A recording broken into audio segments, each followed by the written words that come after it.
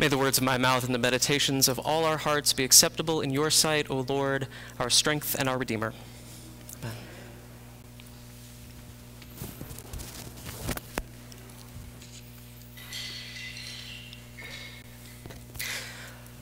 Some of my very earliest memories as a child are of being in church.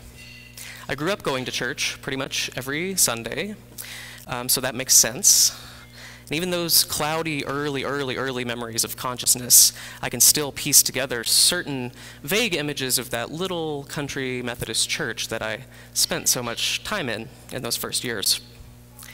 I remember the rough red brick exterior and the kind of chalky white lines between where the bricks stuck together. I always felt like it was coming off on my hands if I would lean on the side of the church. I can remember getting in trouble for leaning on the church and getting my church clothes dirty.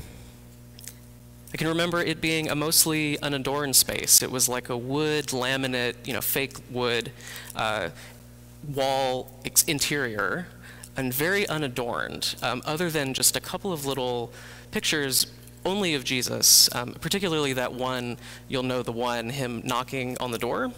Remember that? And there was some sort of mirror component too. I'm sure someone bought it at a Walmart.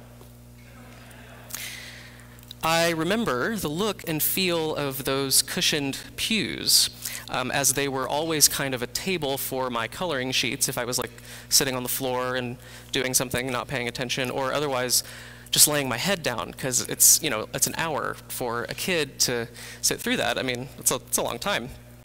And I can remember the wooden communion table in the center in front of the pulpit. In the words, "This do in remembrance of me," adorning the front, I remember thinking about as early as I could read that they must have gotten the words in the wrong order. So you can probably hear that a lot of what I recall in these earliest memories of church is a sense of fondness, and that is certainly true.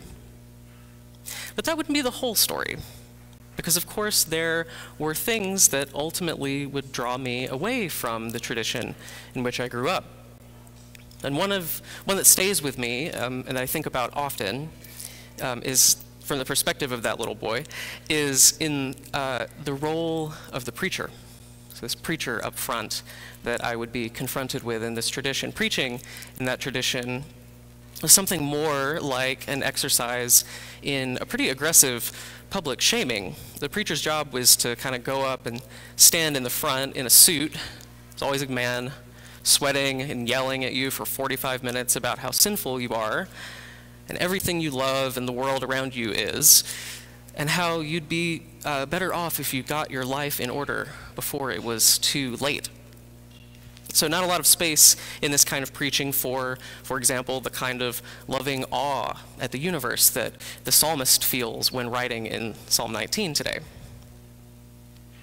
It isn't that I can't kind of go back in my mind and reinterpret some of these preachers' motivations.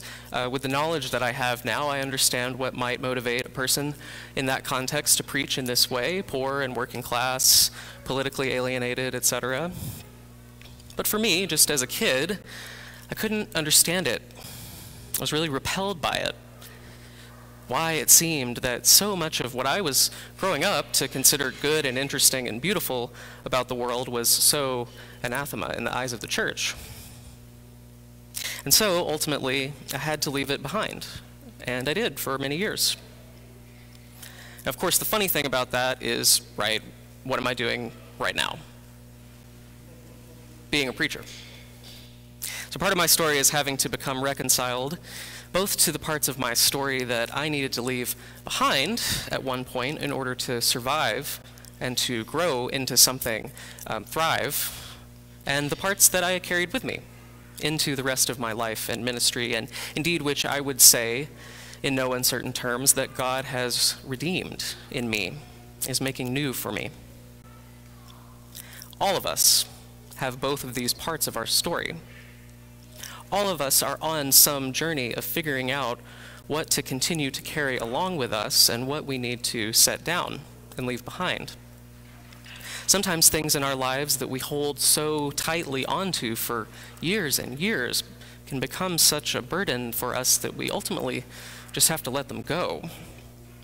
And then On the other hand, sometimes things which we never thought we'd say or do or associate ourselves with come back around to find us. I'd be curious what comes to mind for you here.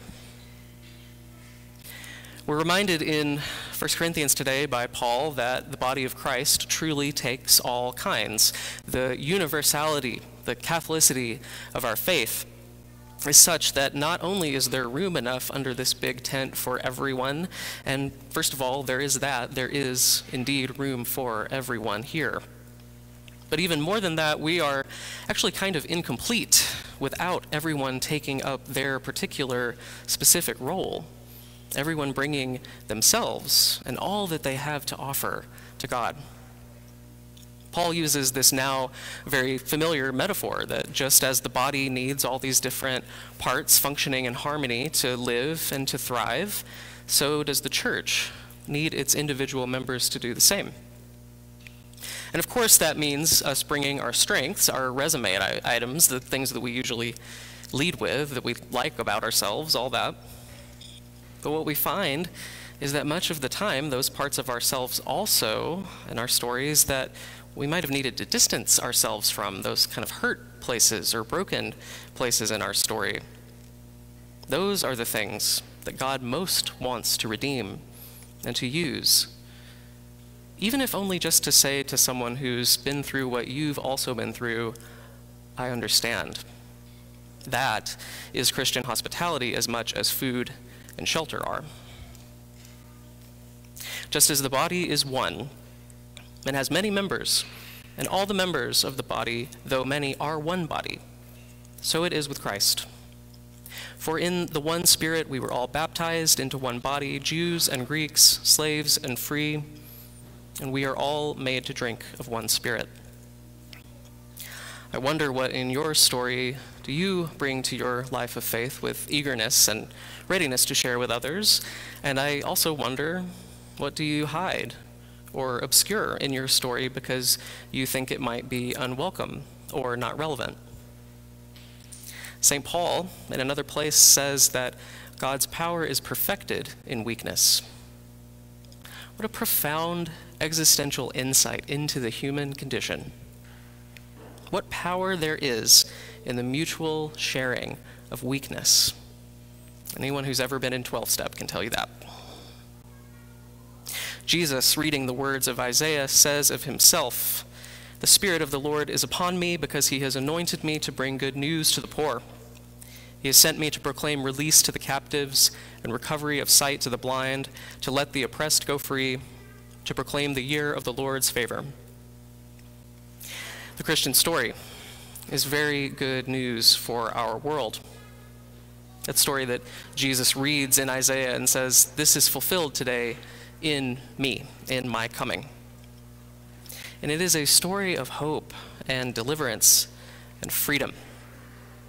And we are the bearers of it, not always in our strength, but more often than not in our weakness, in the ways that we can share our personal stories of redemption, of those ways that God has seen in us, in all of our chaotic mess, seen just that, and said, I can do something with that. Today, may we give thanks for this, and always remember that the way of life is to love God and love neighbor, and only by doing just that, to also learn to love ourselves as made in God's own image. Amen.